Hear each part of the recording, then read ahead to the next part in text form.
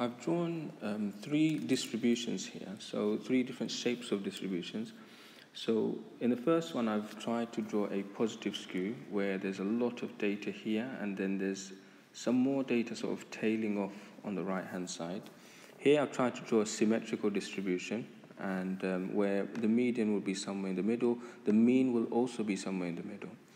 And here I've drawn a negative skew. Well, there's a lot of data there. Median is going to be somewhere around here, and the mean would be more to the left of the median. In the positive skew, the mean would be more around here, and the median would be more on this side. Now, these are sometimes counterintuitive, the way you think about it. So if I was to show you the actual data that makes these distributions, it might feel like, oh, a certain data should make this shape, but actually we get this shape for its distribution.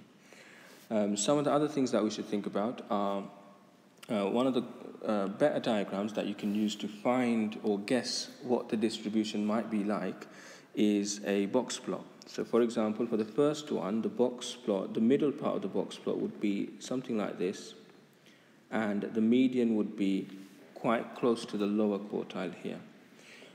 For the symmetrical distribution, you will have the middle part like this, and the median would be somewhere in the middle. And for the negative skew, again, you can have the middle part of the box plot like that, and the median is going to be quite close to the upper quartile. Okay, so if the median is quite close to the upper quartile, this suggests negative skew. If the median is quite close to the lower quartile, this suggests positive skew. And if it's around the middle, then it's going to be quite symmetrical. There are some other clues that we can also use to try and predict what the skewness will be.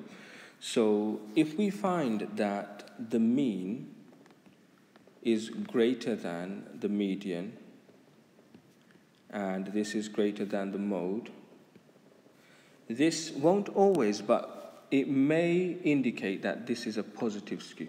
Okay, so this might say to you that you're going to get a positive skew with that data.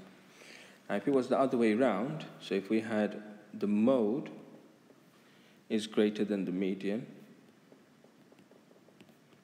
which is greater than the mean, now this one could tell you that the data has a negative skew, okay? And it's kind of like what I said already. So if the mean is greater than the median, so the mean would be somewhere around here, because these extreme values will be pulling the mean this way, and the median would be here. So that would mean the mean is greater than the median. So this would maybe indicate positive skew. And here, where the mean is very small, you can see that these extreme values here will pull the mean this way a little bit, and the mean will be somewhere here, while the median might be there. Okay, so this one could indicate a negative skew. Okay, so this first one could indicate a positive skew, and the second one could indicate a negative skew. Now, for our course, there is a calculation that we can use to find what the skewness is. So this calculation here will give us some value, and that's a value that we can use to state what the skewness is.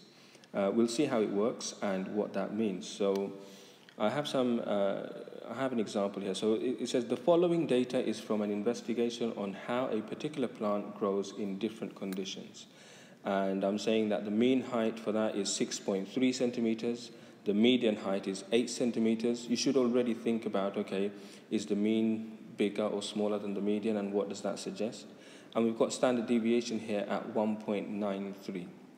Now, I can use these values in my formula because they're the only values that I need. I need the mean, median, and standard deviation. So let's go ahead and do that. So what I'd do is to find the skewness for this data, I would do 3 times, the mean is 6.3, and the median is 8. And I'm going to divide that by 1.93. Okay, so I'm going to put that in my calculator, and I've done that. And that gives me a value of negative 2.64, rounded to 2 decimal places. So what I find is that I get a negative value here, Now the negative value tells me that there is a negative skew here. Okay, so there is a negative skew. Also, I can see that this number is negative 2.64. Okay, so 0 would be a symmetrical distribution, positive numbers would be a positive skew, and negative numbers would be a negative skew. The closer it is to 0, the less of a skew we have, and the closer it is to a symmetrical distribution. This one, I would say, has a moderate negative skew. Something like negative 4 or negative 5 would have a strong negative skew.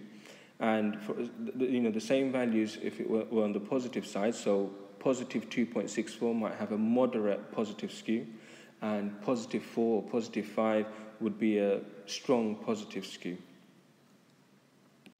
Now here are some for you to do. So you need to calculate the skew for each question and interpret your result. So you're going to calculate the skew using the formula that I gave you, and you're going to interpret the result. Now in the last example I didn't write down whether or not it's a positive skew or a negative skew, or whether or not it's weak or strong, but I did say it. Okay, so you need to write it down. So you need to calculate it first, and then you need to interpret that value, okay, by saying whether or not it's a positive or a negative skew, and also saying whether or not it's strong or weak.